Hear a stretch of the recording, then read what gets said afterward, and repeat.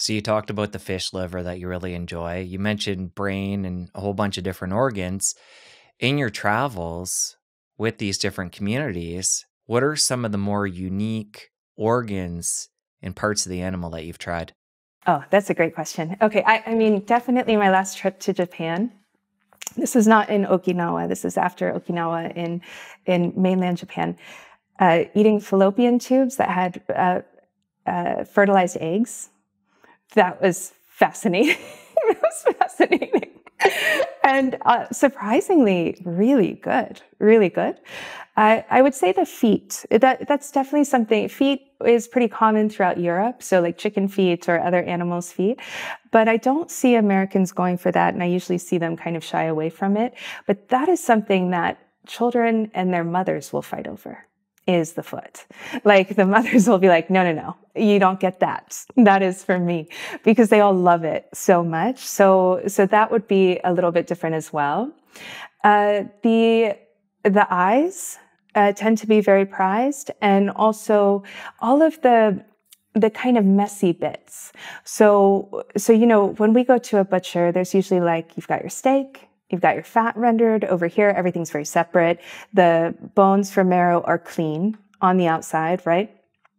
All of those bits that would usually be attached to the bone, they're some of the most flavorful. They're some of the best for fixing collagen issues. And those are very, very loved. So when I go to these regions, when someone eats, the bones are clean at the end. There's nothing remaining. And that would be, I would say, a big difference.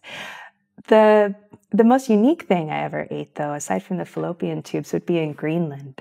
And that was with the raw fermented auks, AUK. An auk is a tiny little bird. And they catch large amounts. They'll catch thousands at a time. And then when they're dead, they will also catch a seal and carve out the inside of the seal, basically take out the inner organs. Then they stuff the seal with the little birds, and the little birds still have their feathers on. Now the birds are dead at this stage, right? So it's usually about 100 birds in a stomach, but of course it depends on the size of the seal. And then they stitch it up and they bury it in the snow, and it ferments for a year.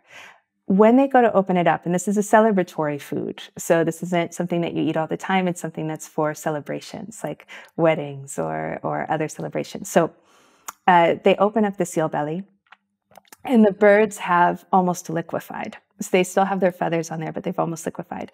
I had read about this dish for over 2 decades. And I didn't know if I would ever consume it, because there are several explorers that died consuming this food. They got botulism. Now the locals, they don't get any problem with it because they have a good microbiome. And so it only is benefited by this food. But I did think I would have to use my very polite face and as much grace as I could muster while I consumed it. You know, I was not expecting this to taste good.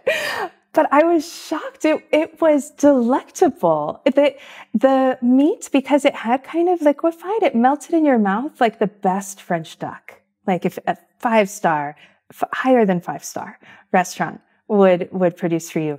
So it was really good. And you could see why all the old ladies love to go after it and pick off the feathers.